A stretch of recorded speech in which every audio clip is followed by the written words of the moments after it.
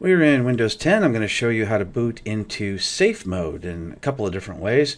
So one way to do that is to just go ahead and type at the search box MS-config, Microsoft Configuration Tool. And go ahead and click on System Configuration. And from here, we're going to go to the Boot tab. And we're going to tell it to go to Safe Boot. Now you've got a couple of different options. I like to do the network one so that way you can also be on the internet as well, unless of course your NIC drivers are the ones that are causing problems. You can also choose some other things, no GUI boot, which basically is just a command prompt. You've got boot log, base video, which if you've got video issues, that's a good way to go.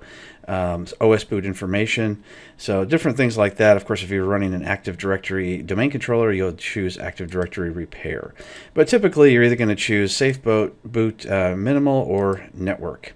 And when you're done, you click OK or apply, and then on the next boot, it will boot into that. But I'm not going to do that. We're going to choose another way to do that, and that's going to be the Shift plus F8 option. So let's go ahead and restart, and we'll get in that direction here too. So I'll fast forward during the rebooting part. So go to shutdown or sign out, choose restart.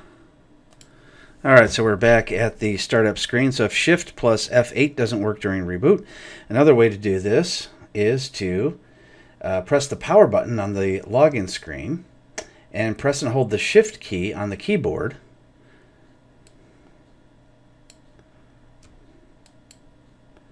And hit restart.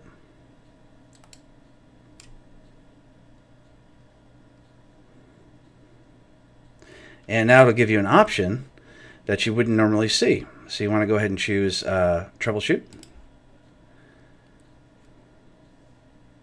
Advanced Options, Startup Settings,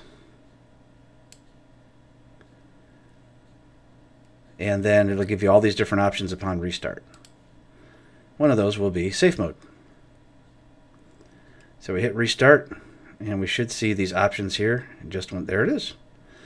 So we can press F10 for more options, or we can press any one of these numbers. So I'm just going to go ahead and press number 4.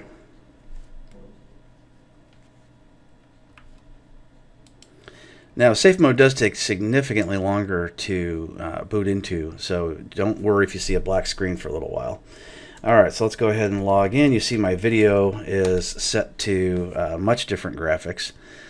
And now we see safe mode in the upper corner, all the different corners, all 4 corners. And now we can do whatever it is we need to do in safe mode in order to fix problems. So that's multiple different ways to boot into safe mode in Microsoft Windows 10.